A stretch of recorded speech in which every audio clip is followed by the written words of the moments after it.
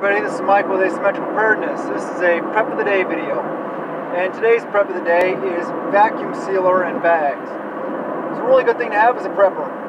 You can vacuum seal almost anything, and just in general everyday life. I mean, if you're putting up, you can buy your meat in bulk at the butcher shop or something like that. You save yourself some money, and vacuum seal up a bunch of steaks, a bunch of meat or stuff like that, especially stuff that it's going to be in the freezer for longer. Write on there a little date with a Sharpie, throw it in the freezer, it'll freeze and stay fresh a lot longer because there's no oxygen in there, a lot longer than just throwing in a Ziploc bag or the original packaging and throw it in the freezer.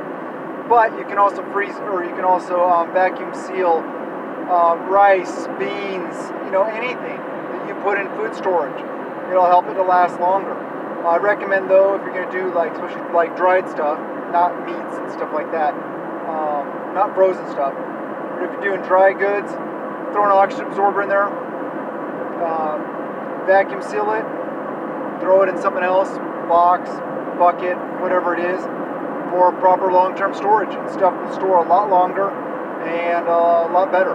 So that's your prep today: vacuum sealer and bags, for vacuum sealing.